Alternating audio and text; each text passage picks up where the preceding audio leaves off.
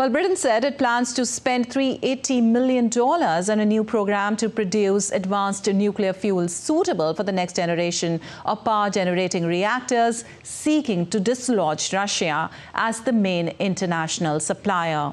Britain was one of over 20 countries, including the United States, France and South Korea, that recently signed a pledge to triple global nuclear capacity by 2050. Britain said its new investment would help support domestic production of high-assay low-enriched uranium. The first production plant is scheduled to be operational by the early 2030s in the northwest of England.